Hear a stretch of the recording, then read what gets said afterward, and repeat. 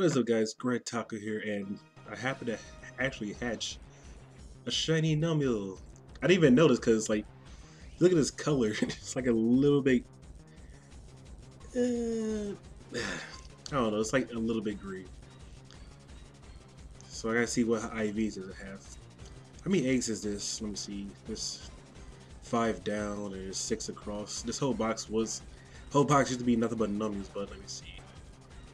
Oh God, I did about 20. I'm gonna say 24. Oh, there's an extra number down there. 25 plus these, 26, 27, 28, 29. So he's around like the 28th or 29th egg that I hatched.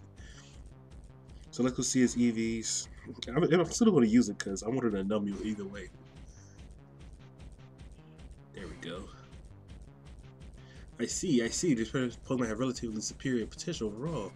AO just HP, defense, special attack, special defense. It's no speed, so it's a 4 IV one.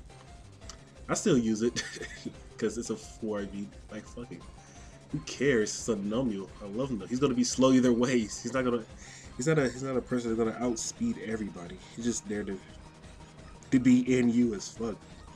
I love Numel, so I'm still gonna use him. Anyway, bye.